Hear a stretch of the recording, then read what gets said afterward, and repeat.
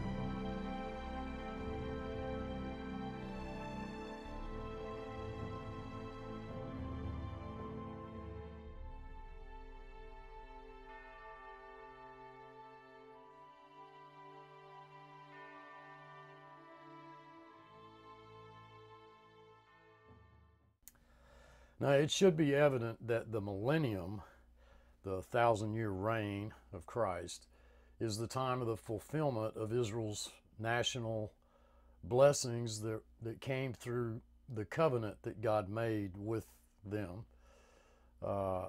This is a time in which God will make a divine display of the absolute authority of divine government through his rule and his reign. It's during that time that living individuals are being subjected to and tested by the authority of the king. Okay, the millennial age is designed by God to be the final test of fallen humanity under the most ideal circumstances, surrounded by every enablement to obey him, to be subject to his rule, from whom the outward sources of temptation have been removed. Satan is bound for that period of 1,000 years, so that man may be found and proved to be a failure in even this last testing of fallen humanity. That says a lot about us today. There's a message there for us today. Even with Satan bound, man fails. Now, it is during this period, it is obvious that resurrected individuals most likely will not commingle with those in earthly bodies. And so we're going to talk about that a little bit. The fact of the matter, dearly beloved, is that resurrected individuals who need no testing because they're righteous already really have no place on earth during that period of testing. They don't need to be brought into subjection to the authority of the king because they are reigning with Christ. They're completely subject to him, but they're not on earth being tested. And so they have no rightful place on the earth at that time. I think in the idea of many Christians in their minds, they kind of look at the millennial age, the kingdom age, as where you've got earthly saints commingling with those in glorified bodies. I don't see that in Scripture. Sounds kind of like, it'd be kind of cool, but I just don't see that. I don't see that. And I base that on looking at the purpose for that period and everything that takes place during that period. Those who would place resurrected individuals on the earth to undergo the rigors of the king's reign, I think they miss the purpose of God in the millennial age. So the essential character and purpose in the millennium leads me to the conclusion that resurrected individuals, although having a part in the millennium, are not on the earth to be subjects of the king's reign. So who occupies the heavenly Jerusalem?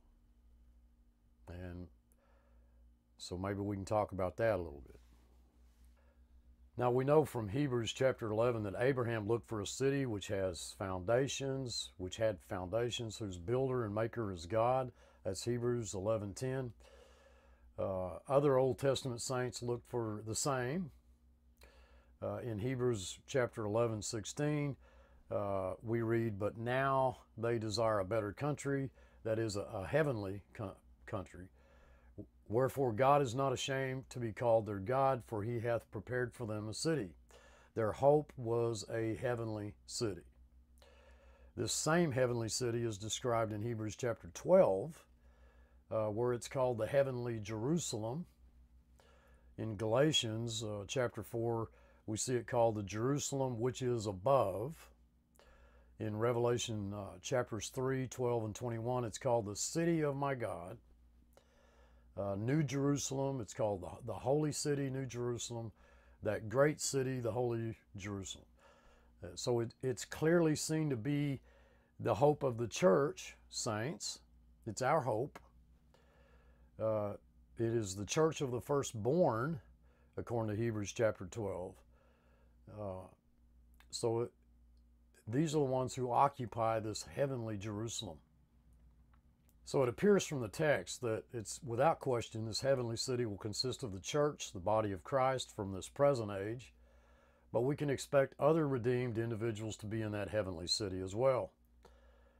Old Testament saints, they had to do with God before grace reigned through righteousness unto eternal life by Jesus Christ as we know it in the gospel. When faith rested on promise, they looked for the coming one, and they will have a blessed part in this kingdom when they too shall judge the world. We know that from 1 Corinthians chapter 6.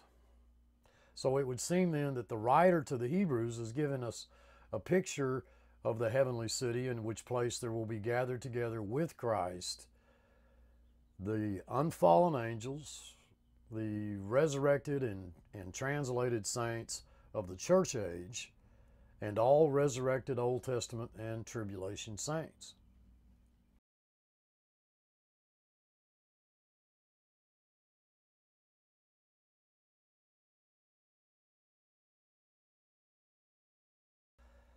Now I think this interpretation finds good support in Revelation chapter 21, where the walls of the Holy Jerusalem are described, because in verse 12 there's reference to the angels and the 12 tribes of the children of Israel, and in verse 14 there's a reference to the names of the 12 apostles of the Lamb. Angels, saints of Israel and the Old Testament, saints of the church, all are included within the wall. Now, as I mentioned, it is a city. It's a city. The eternal city implies for us association, fellowship, dialogue, the relationship of the saints to Christ. So it would have as much relevancy for the Old Testament saints as for the New Testament believers. It is the consistent teaching of Scripture that the Lord will gather unto himself in the eternal city the unfallen angels, the Old Testament saints, and the New Testament believers, where that they in resurrected, glorified bodies will share in the literal city and in its glory. One of the most important factors in all of this that I would like for you to consider is that it is into this place, this heavenly city, can only be entered into by resurrection. No earthly, physical bodies can enter into it. So I'm going to suggest that there'll be no commingling of resurrected saints in glorified bodies with those who are actively living on earth during the kingdom age in literal physical bodies. No commingling together. That does not mean that there will not be a reunion of sorts in the end when all of this is over. But during that 1,000-year reign, I do not believe there'll be any commingling of living, resurrected, glorified saints of the heavenly Jerusalem, which probably hovers above Palestine at that time and doesn't come and settle down on earth until the end of the 1,000 years when the new heaven and new earth are created. It's not the sphere of the living saved who go into the millennium. They will look to the rebuilt earthly Jerusalem as their capital city. The dwelling place of the resurrected saints during the millennium is the heavenly Jerusalem. The living will realize the fulfillment of the national promises of the Old Testament in the millennium, while the resurrected, those in glorified bodies, will realize the fulfillment of the expectation of a city which hath foundations, and that during the millennial age. There are certain passages which seem to indicate that we will have a direct relationship to the saved of Israel. In our final state, now, Jesus said, "Other sheep I have, which are not of this fold, them also I must bring, and they shall hear my voice, and there shall be one fold and one shepherd." That's 1 John chapter 10, verse 16. That passage would seem to indicate that there will be a relation of all saved to one another because they are related to the same shepherd. So all the redeemed seem to be viewed as united into one flock under one shepherd at some point. But I don't believe that's until the end of the 1,000 years. Now, my own personal belief is that those who are born and live and die during the kingdom age, because death will not be done away with. Procreation will continue. Generations will come and go. And those who are unsaved during the 1,000-year reign of Christ will sleep until the end of the 1,000 years, where that they're raised to the great white throne judgment. The saved, however, would have to immediately go into God's presence. No sleep. There's no sleep for millennial age saints when they die, like we sleep when we die, or like the Old Testament saints are sleep. No sleeping for the millennial age saints. Not necessary.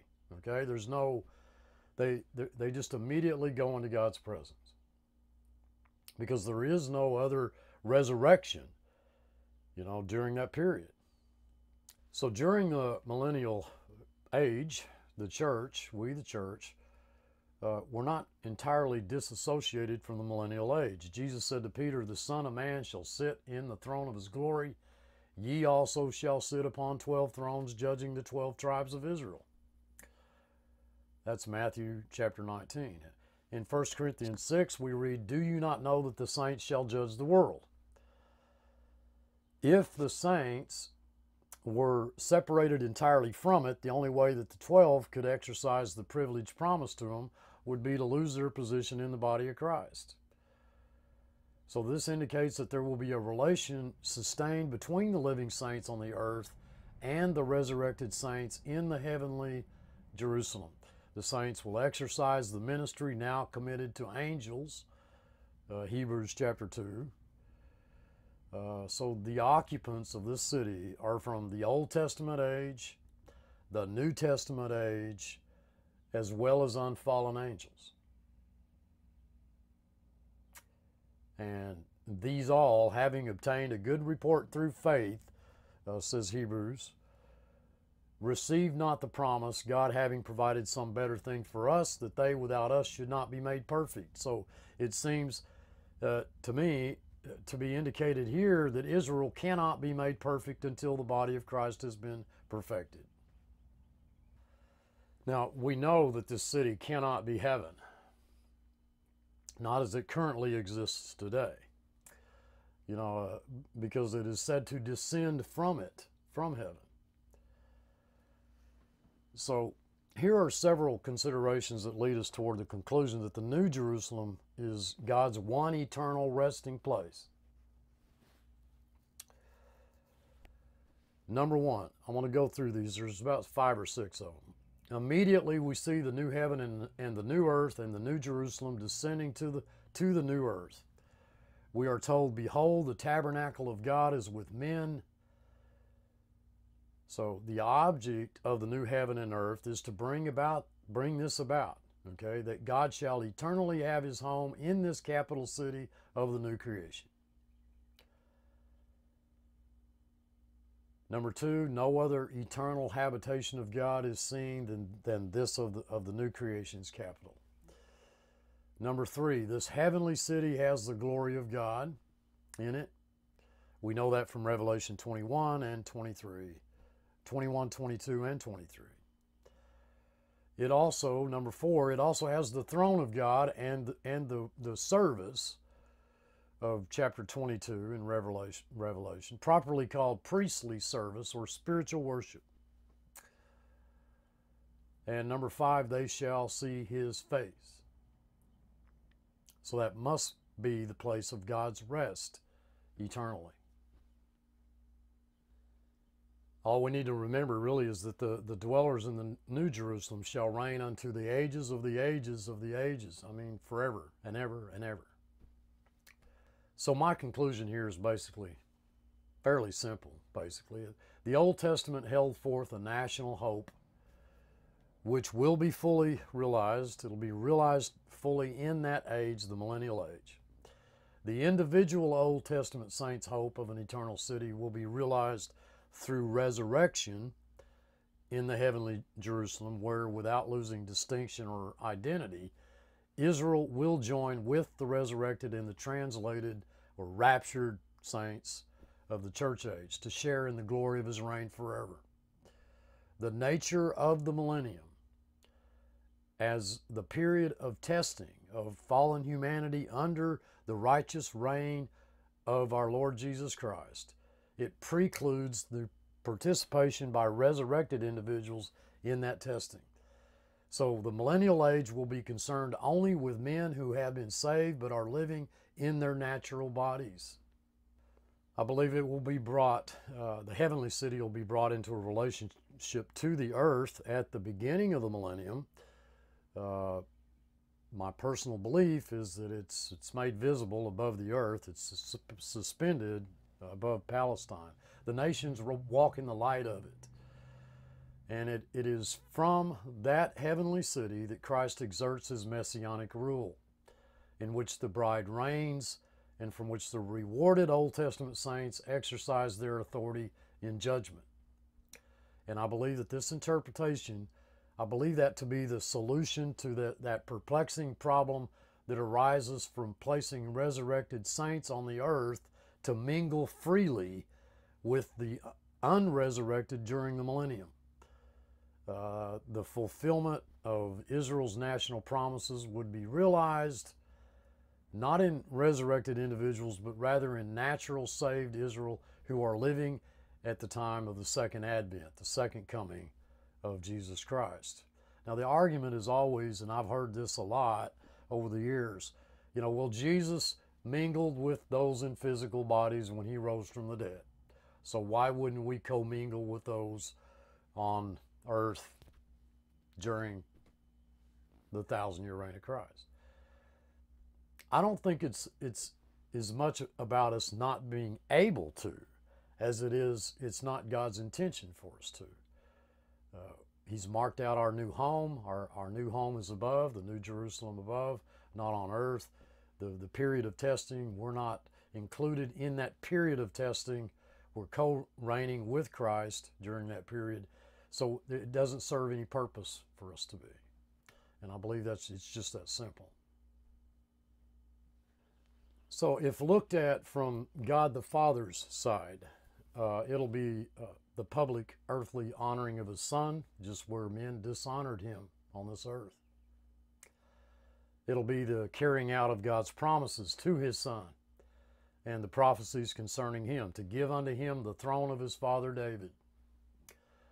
It is the final divine trial of sinful man on this earth before the earth is destroyed and a new heaven and a new earth is created. It'll be God's answer, so far as is possible before the new earth, of the prayer of his saints. Thy kingdom come, thy will be done on earth as it is in heaven. Now, looked at from Christ's side, well, let's look at that for a moment.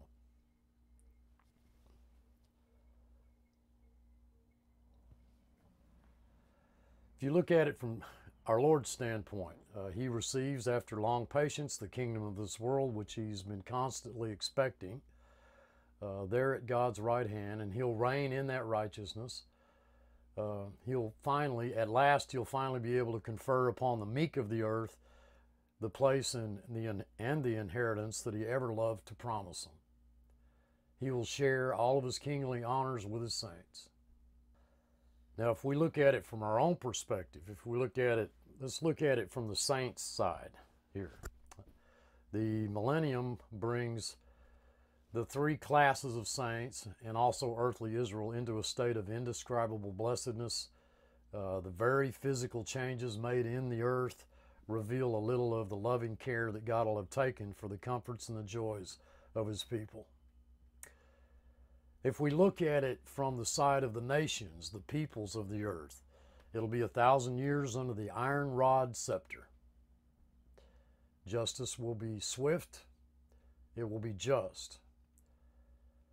It'll be 1,000 years under the reign of Christ, ruling with a rod of iron.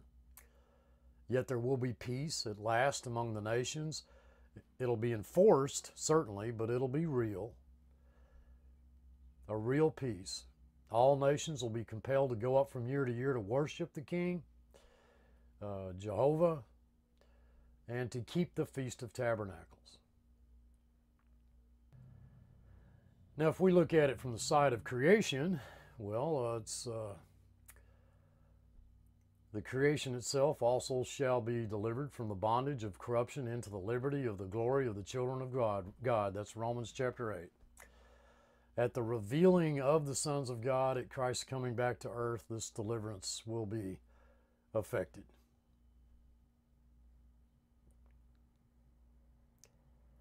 It is my personal belief, and I don't ask anyone to believe, I never ask anybody to believe with me about anything.